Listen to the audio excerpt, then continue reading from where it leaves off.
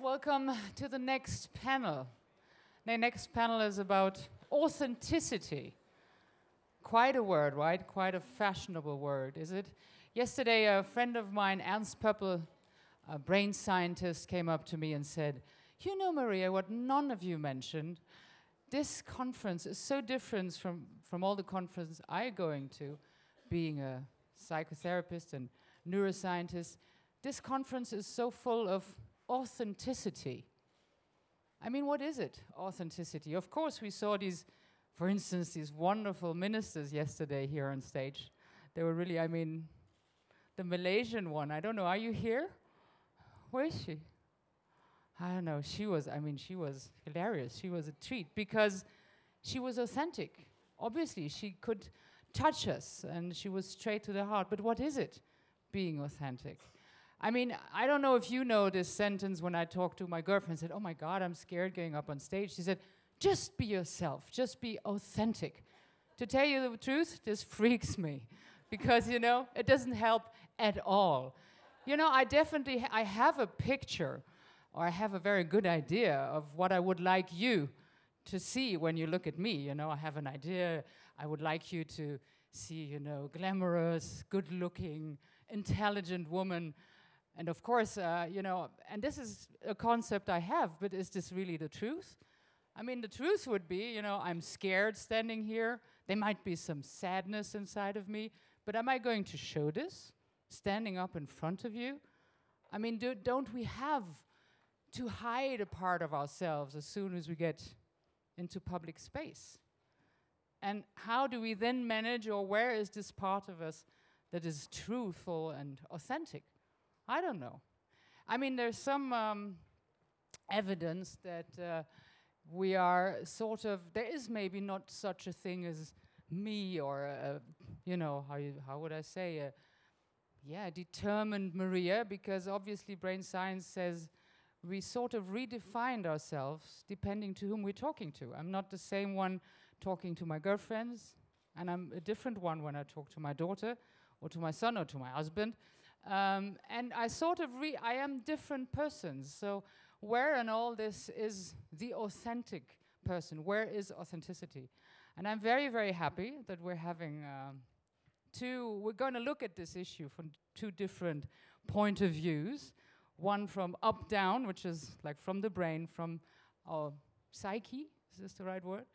Thanks to Susie Orbach. And from the other side, which is the embodied authenticity, being in your body, which is certainly another way to find to your true self, if there is such a thing. So first I want to welcome on stage my dear friend Susie Orbach from London. Hang on, Susie, I have to say something about you. You're getting some water, but don't go to pee again. Last time she went to pee and didn't come back for half an hour. No, she's close, so I can. But Susie Orbach is a psychoanalyst from London. She has written many books, 11 books. She was here at our first DLDwomen last year, and she spoke about her book, Bodies.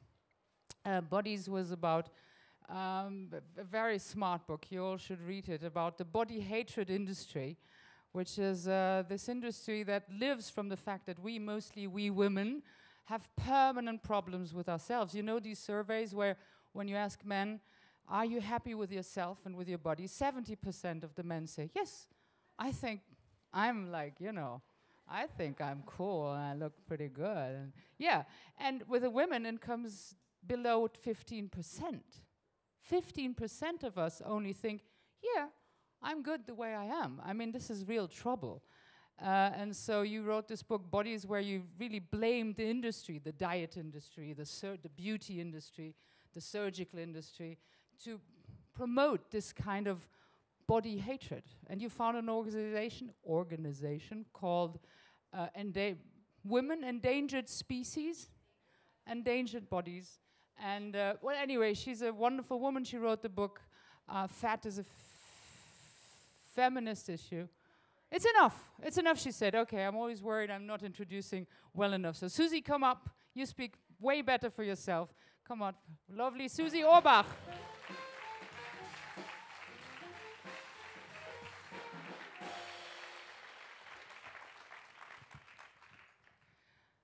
Susie, welcome again. Thank you. Susie, you told me that you were seeing more and more beautiful young women, accomplished women, best, masters from Harvard, married with excellent jobs, and they come in your therapy, and they say, I don't know who I am. I don't feel myself. How can you explain such a thing? Well, I think, is my mic on? Yes. Yes, no? Yes. Okay. I think that it's something that happened in this in the conversation between the two generations, really, that the mothers inadvertently foisted on their daughters the notion of achievement and accomplishment and happiness and being something. And that there's a kind of tyranny of choice that has happened with consumerism, where young women and men, but specifically women, are supposed to tick every box of body, relationship, academic, kind, assertive, everything. And that inside of them, there's no place for the things that you just mentioned, which is vulnerability, confusion, complexity, hesitation, fear, because the whole mantra of that generation has been, or what was given to them, I don't blame the generation, was be happy, be yourself, without the self having any space for unhappiness. So they only know themselves as a kind of construction, and they feel as a view from outside, right? As a view that they have their own eyes on themselves as, do I meet this view? And what happens when I'm unhappy? What happens, not even unhappy, what happens when I don't know? What happens when there's a kind of spiritual deficit? What happens when I can't quite connect, when I'm not giving all the time, when I'm not performing, when I'm not in the moment of creation of self the whole time? When do we lose this clear concept of me, or this? Because if we look at babies, we're so attracted by it because they're always whole. They're always fully there. They're only fully inside of them. Same thing if we look at animals, right? We see them and we realize they're always totally themselves. When do we not the animals, when do we as humans lose this totally natural relationship to ourselves, to our bodies? Well, I probably would disagree with you, because... How could you possibly dare disagree with the chairwoman? With who? The chairwoman, Susie. Okay, the chair. Sorry. What did you understand? I think you have a very idealist... Can I be rude? I think you have an idealist view of infancy and of babies. I think you imagine that babies come in to some kind of neutral, benevolent world. I mean, no baby enters into neutrality. They enter into a family, to a parent's if there are two parents, to the mother's psychology, to the father's psychology, to their economic situation, to their class, dare I say it, to their ethnic position, wherever they are. And from the minute of engagement with a baby, and I'm sure Lisa will accord to this, everything about that baby is about inviting the child into that world. I mean, of course, the baby makes the mother too, but the mother introduces the child to the world. And every gesture and every engagement is about involving that child to be human in that society, right? I mean, we kiss, so what you say is that from the very first moment as a child depends on having you reacting to me as a baby. I would say that. I'm a psychoanalyst, right? So that from the very early stage, the baby would try to get a maximum reaction. So that's what you mean when you say it's from the very early days? Well, in the early phases, that what do babies want? Babies want, we know the human being has a basic need to connect and to survive. So they have an interest in capturing and captivating their mother or their caregiver. So they will do almost anything to charm you and find the ways that you will find charm. So if you're a very expressive mother, they will probably be a very expressive baby. If you're a passive mother, they will be very calm. I mean, they will find their own development of their psychology in relation to that environment. And in that, certain aspects of self will not develop. Of course, we all have the potential to be many different things, but we won't develop those aspects that are not recognized, that are not acknowledged, that aren't seen, that aren't appreciated.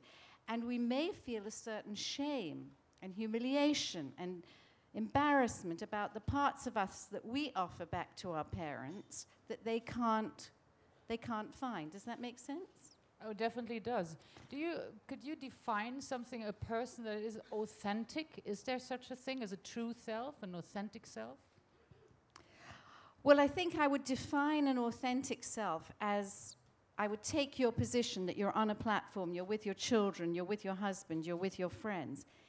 You may have different aspects of yourself, different self-states, but if you know yourself in all of them and they connect to each other, then I think that, and they're reliably there for you, that is a form of authenticity. If you have no idea how the hell you're going to be, and you require the stimulation of the other, then I think the authenticity is probably much more problematic. What do you do with when such a young woman comes to you, and I would come to you saying, right, everything looks fine from the outside, but inside of me I feel totally decomposed and not myself. How do you work with them? Well, how do you try to get this sense of self and being a whole person, how do you try to get it back? Well, I think you're asking a very good question because there's no formula. The one thing that my job does is that it's really interested in the particular and unique thing of each person. So, first of all, I would be looking for words.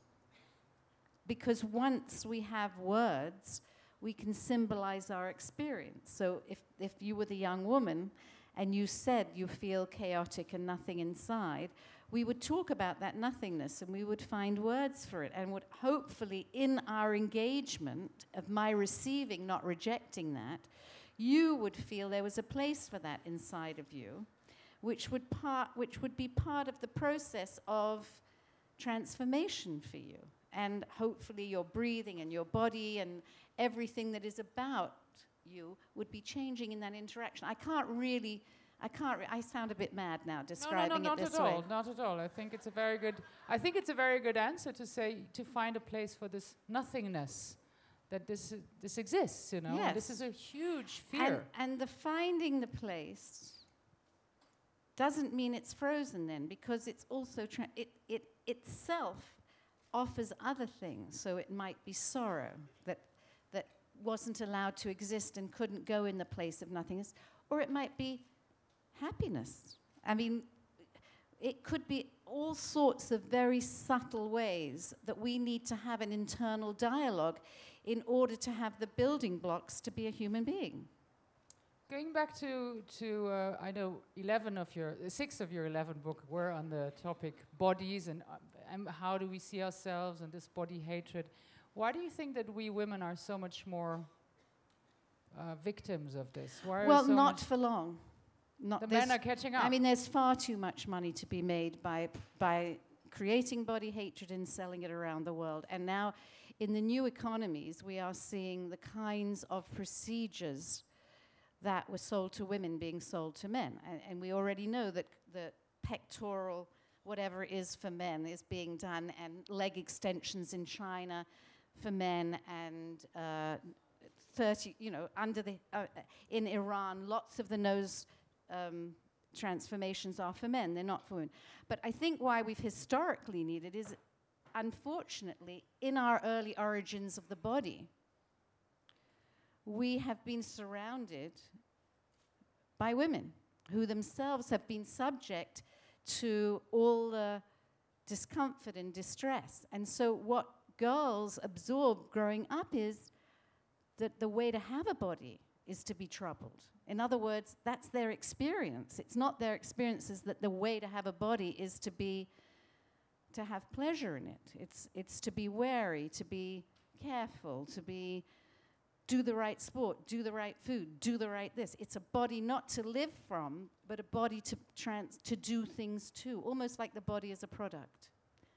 There's this survey about men that are going to the gym and, you know, building up their body. And it's interesting because, of course, you would think those who go and who train their muscle, have pectoralis and so on, they're more and more happy with the body. But what happens, the longer they go, the more they work, the unhappier they get with their bodies. So well, one of the things we're doing in England in the campaigns around endangered bodies is we're working with the YMCA. I don't know if you, that's the big sports training organization.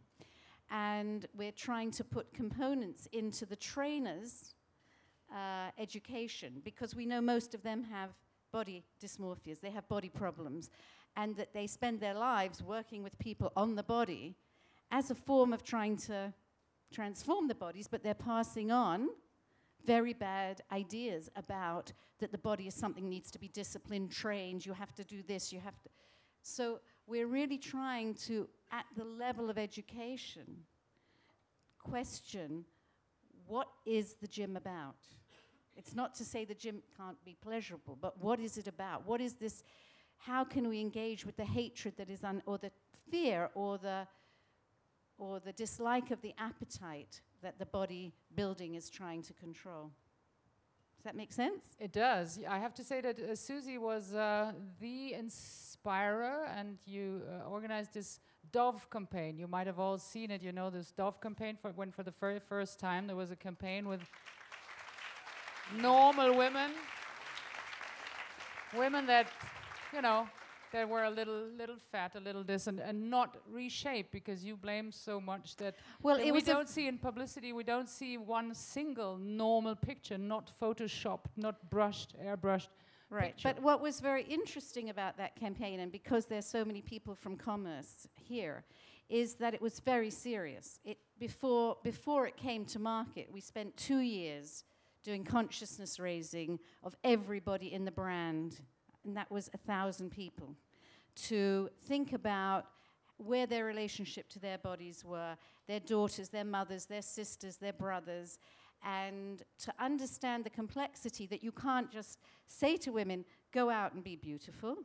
You need to do something more complicated, which is to show that the brand understood women's difficulties at this moment in history with being able to feel beautiful. So that the diversity pictures of women from 94 to 18, or with freckles or plump, or were about women in their activities projecting this, but on the basis of the risk to dare to be okay, the risk to be beautiful. Because I think most of the ads play to, you're not beautiful enough, this way will make you beautiful. But I mean, there we're coming back basically to the topic, what is beautiful? Is beautiful only this picture, this ideal picture we get in the ads or in the airbrushed world, let's call it like this, or is there a beauty of you being yourself? And now we're coming back to authenticity. Sort of to authenticity. Well, and I wanted to ask you, Susie, is there any advice you could give us? What do we find attractive? I mean, when we have a lover, or we're beginning a love affair, okay? What are we interested in? We're not interested, okay, the accomplishment, the polish, that's fantastic, we love that. But what we really want is the sense of the private, the vulnerable, the fears, the interest, the excitement, the things the person feels a little bit shy about. So that, to me, is a very crucial aspect of, so why the hell aren't we showing that more? Yes, of course, when you're standing up here giving a talk, you don't say, look, I've had a row with this one and I'm a wreck. But when there is something, for example, drives me crazy in New York, when people say, you're buying a dress, or you're not buying a dress, or you're buying a newspaper, and they say, have a great day, and I want to kill them. I don't want to have a great day. I want to have the day I'm having. I don't want to be interrupted. That's so true. That's so true. I had a Kindermädchen who would come every morning, and when she saw me, Liebevoll, einen wunderschönen Tag heute. I already felt like, oh, miserable. I don't know if this is going. I know exactly what you mean. So I'm always having a fight. I'm always thinking, can I have the day I want to have? Can I have an okay day? Would that be good enough for you? The poor shop attendants in New York, when Susie comes, like, oh my God. Now it's happening in Paris. Bien journée, all the time. I mean, it can be a friendly gesture too. It could be, but I prefer the English good day because it's kind of neutral. All right. Well, do you have, like, to end this, do you have, like, an advice you could give us women to feel more authentic, to feel happier inside of it? By the way, happy with inside of ourselves. You told this lovely story when being in Brazil at this psychoanalyst congress, huge congress, and they looked at you like being from Mars or an insect or something, because you were the only one there wearing your wrinkles age gave you. And it's like, so to them it's like you're from another world. And it's, I mean, this there is going to be a divide. So is there an advice you can give us? It's worse in New York now. When you go to New York, you don't know how old anybody is, really. And they look don't, at the hands and they usually. Yes, look at the hand, but they don't tell you how old their children are, because then you'll know how old they are. Of course. But to give advice, I think that we all have a friend, or two, or three, or four, and it's about incorporating more aspects of the diverse dimensions of our personality. What the hell have we got to be afraid of? We go to the movies to feel pathos and pain. Why can't we feel it together? That's a really important. But also for women, how do we dare to feel our own success without feeling that we're too big, that we're too threatening, that something terrible is going to happen? I mean, these are very complex issues about, on the one hand, taking up the space we need in the world, and on the other hand, taking it up with the complexity of who we are. So if that's not too banal, that's what I would say. You can never be banal, Susie. Thank you so much. Thank you very much.